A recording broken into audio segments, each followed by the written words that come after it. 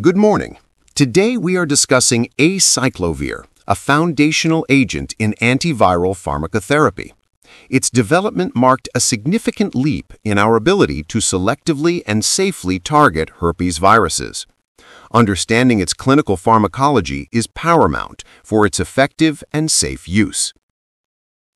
Acyclovir is a synthetic guanosine analog, and its elegant mechanism of action lies in its selective activation.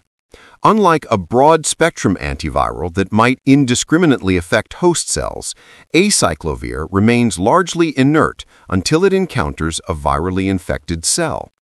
Inside this cell, the viral enzyme thymidine kinase, which is unique to herpes viruses, phosphorylates acyclovir into its monophosphate form. This initial phosphorylation is the key rate-limiting step and the basis for the drug's remarkable selectivity. Subsequently, host cellular kinases take over, adding two more phosphate groups to form the active metabolite acyclovir triphosphate. This triphosphate form is a potent competitive inhibitor of viral DNA polymerase, the enzyme responsible for replicating viral genetic material.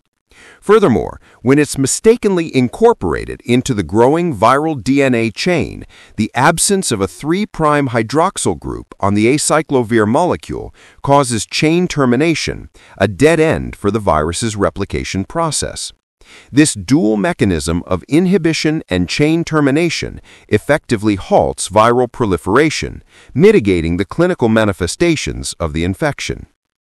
From a clinical perspective, acyclovir is the drug of choice for a range of infections caused by the Herpes viridae family. Its primary indications include infections from Herpes Simplex Virus types 1 and 2, which cause oral and genital herpes respectively. It is also highly effective against the Varicella-Zoster Virus, responsible for both chickenpox and shingles. Beyond managing these common infections, acyclovir is a cornerstone in treating severe and life-threatening conditions like HSV encephalitis and disseminated herpes infections, particularly in immunocompromised patients. In these serious cases, intravenous administration is the standard of care to achieve adequate systemic drug concentrations. Prophylaxis with acyclovir is also a critical strategy in specific patient populations, such as organ transplant recipients, to prevent the devastating consequences of viral reactivation. While acyclovir is generally well tolerated, clinicians must be acutely aware of its potential contraindications and cautions. The most significant concern, particularly with the intravenous formulation, is dose-dependent nephrotoxicity.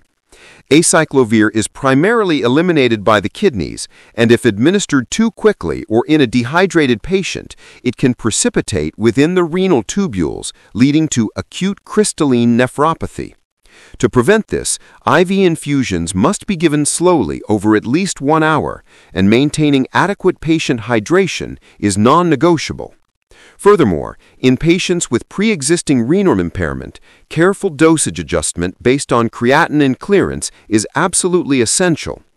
Another important, though less frequent, adverse effect is neurotoxicity, which can manifest as confusion, lethargy, or hallucinations. This is more common in elderly patients and those with renal dysfunction, and it is thought to be mediated by an active metabolite. In practice, a common point of discussion or even controversy surrounds the drug's oral bioavailability. Its low and variable absorption from the gut is a major reason for the frequent dosing regimens required to maintain therapeutic levels. This is why its prodrug, Valacyclovir, was developed, offering a much higher bioavailability and allowing for more convenient twice-daily dosing. The choice between these two agents often involves a balance of cost, patient adherence, and the specific clinical scenario. For instance, while Valacyclovir is often preferred for convenience in suppressive therapy, the cost-effectiveness of generic acyclovir remains an important consideration. Additionally, while acyclovir is a powerful therapeutic tool, it does not eradicate the latent virus from the host's body. The virus can persist in nerve ganglia and reactivate at a later date, which is a crucial point to communicate to patients. Therefore, therapy is aimed at disease management rather than a definitive cure.